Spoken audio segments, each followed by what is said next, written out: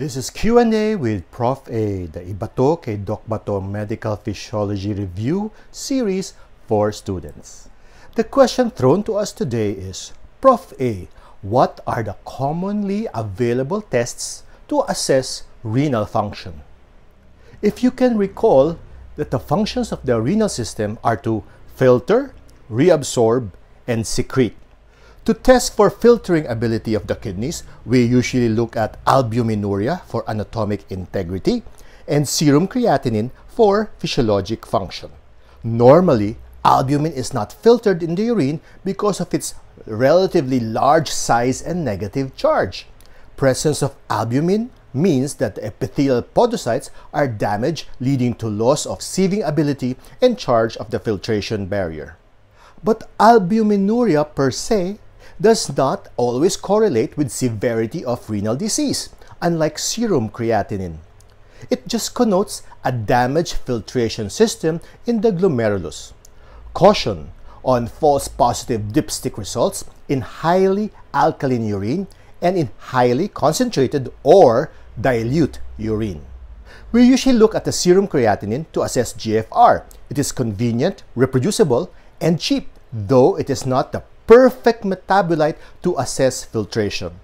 A decline in GFR increases serum creatinine.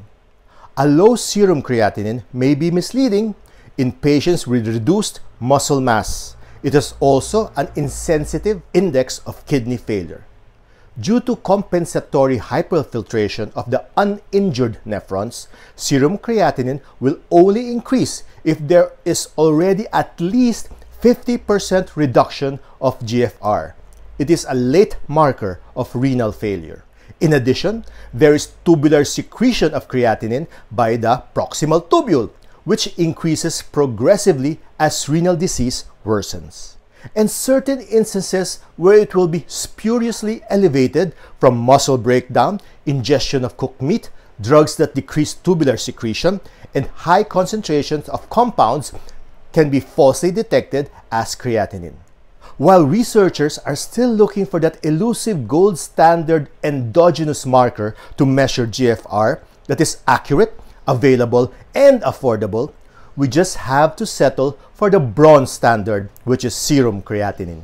Do not forget that in all settings, the serum creatinine and albuminuria should always be related to the body surface area of the individual when calculating for estimated creatinine clearance and total protein excretion. We all know that 100% of glucose is reabsorbed in the proximal tubule. Presence or absence of glucose in the urine reflects proximal tubular transport. If an individual has glucosuria, always check for serum glucose. If elevated, we all know that it's just an overflow of glucose because the proximal tubule can only absorb as much. There is no defect in the tubule. But if an individual has normal serum glucose level but has glucosuria, this means that he has an inherent proximal tubule defect in glucose handling. So if you have a tubular defect, you have normal serum glucose, but you have glucosuria. The urine-specific gravity is a practical parameter to assess the kidney's water reabsorptive process. It provides a general sense of an individual's state of hydration and may provide clues in patients with serum sodium disorders. Quantitatively, we compute for the free water clearance, where a normal negative value means water reabsorption or urine concentration. A positive value or urine dilution means water excretion. As you can see, with low serum sodium and you have a dilute urine, this is a normal response to water dilution. However, if you have low serum sodium and you have a concentrated urine, then consider a problem with your ADH axis. Bear in mind that the gold standard in assessing water handling by the kidneys is to compare serum osmolarity with urine osmolarity, or the serum sodium with the urine-specific gravity.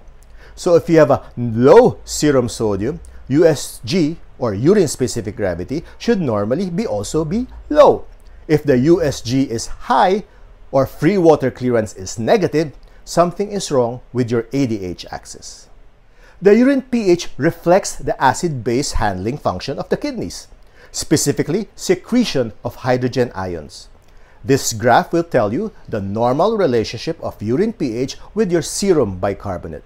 If your bicarbonate is low, your urine pH should normally also be low or acidic.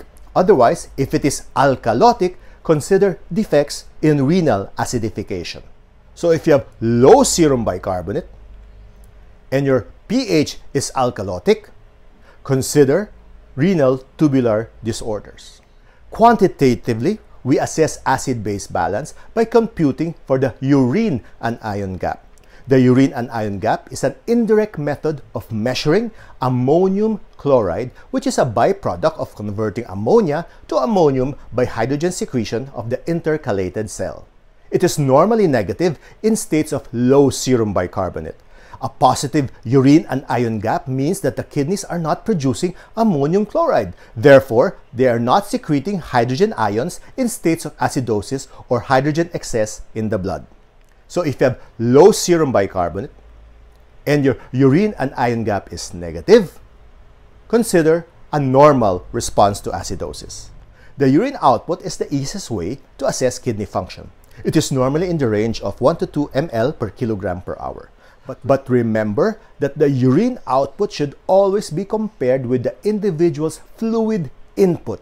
Do not just compute for the output. An individual may have normal urine output only to find out that he is in a state of positive fluid balance.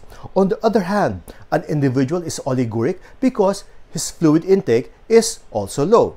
It is recommended, therefore, to compute for daily fluid cumulative balance where a slightly positive to zero balance should be normally achieved.